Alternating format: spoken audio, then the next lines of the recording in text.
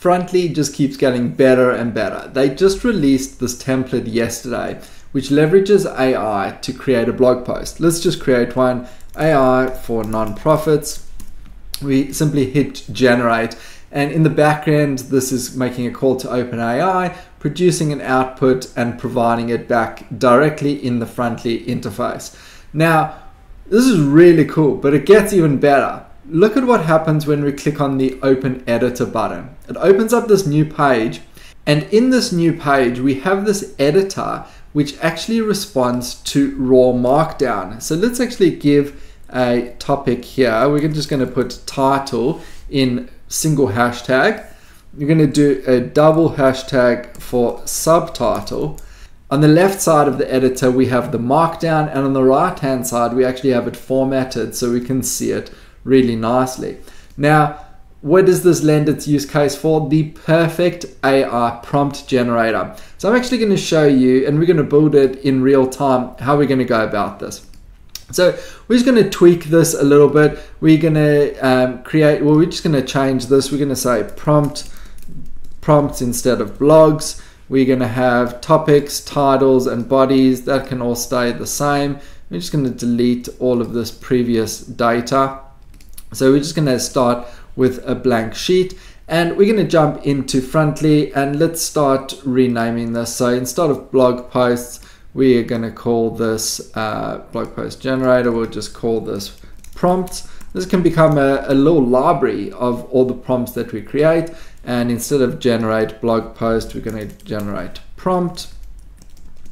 So we may not change everything, but let's now come to the editor page. I don't think there's anything we need to change here, except for we're simply going to be changing the name from edit blog post to edit prompt. So let's just change that here, edit prompt, and we'll save that. And then we're going to come to this blog posts page. So this one we're going to change to prompt. We'll change, yeah, so we're going to save that. We save this, and let's come to the generator. Okay, so this is where we're going to make most of the changes. So welcome to blogger.ai. We'll just say welcome to the prompt generator. Here's how to get started. Enter a topic to generate a prompt. Let's just delete the rest, and we've got edit the blog post or generate another. So we'll just say edit the prompt or generate another. It's that simple. Perfect. In the success area, we're just going to say preview prompt below, and we've got a local state that actually shows that. Here we're going to change generate blog post to generate prompt, and then really the last thing we're going to do is actually change the action that happens on the back end. So once we click on the action, once that submit button's happened, we have an OpenAI request, and this is where you can change your prompt. So at the moment, we've got generate a blog post for around 300 words in length in Markdown format based on the following topic. We are using ChatGPT 4. Let's update it. We're getting an object response, title, body.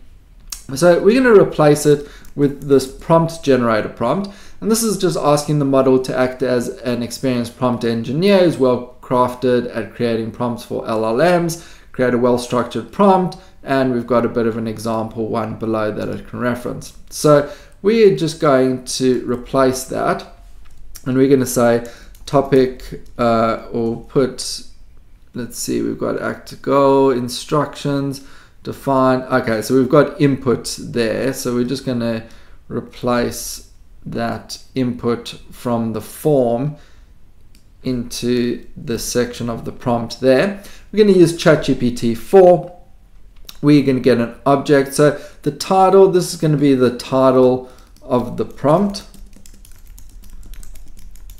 and then the body is going to be the body content of the prompt in Markdown formatting.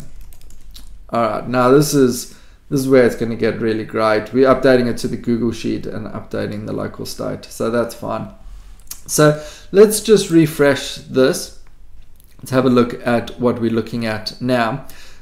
So a few things haven't been updated. It's saying blog post here. I've still got it in the menu, but I think you're getting the idea. We've got welcome to the prompt generator. Let's generate a prompt. So we want to create social media posts, and we're going to click generate.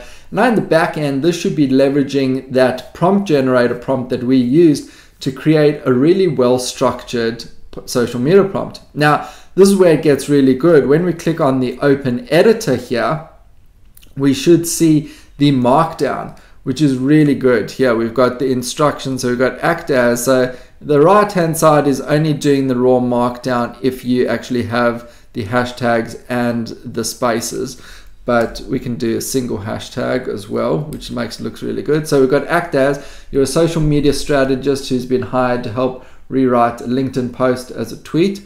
So I don't think that's exactly what we asked for, but I might need to change my prompt. Have a look at that. We got the goal. Your goal is to condense the contents of a LinkedIn post into a tweet. I mean, for the task at hand in terms of rewriting a LinkedIn post as a tweet, I think this is really good. But what's great about this now is that you have a raw Markdown prompt that you can take and use in ChatGPT. So it makes it really easy to actually just generate a prompt, and you can see we can save that here, and it should come into this blog post section, which ultimately should be renamed a prompt library. And if you click on that, you can actually have this here and tweak it over time.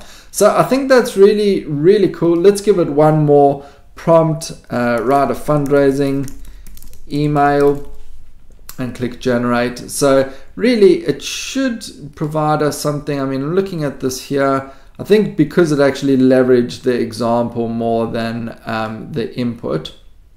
Okay, so I definitely messed up a bit here. Let's jump back to the prompt and see what the problem is.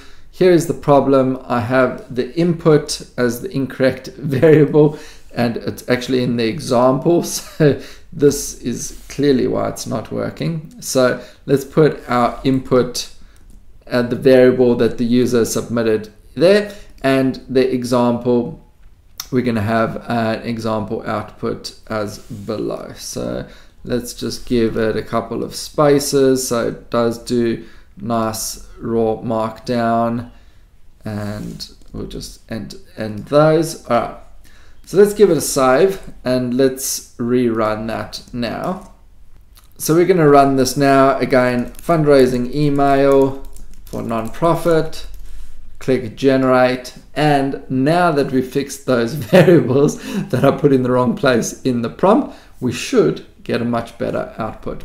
Okay, act as a skilled copywriter tasked with creating compelling fundraising email for a nonprofit organization. Great content. Let's open up the editor, look at it here. You can click on this little button, you can see it in full screen. Right hand side, really nicely formatted, easy for us to look at and actually understand the different sections. Once we've made the changes, we can simply copy this section on the left hand side and use that in ChatGPT. So I think this is really, really cool.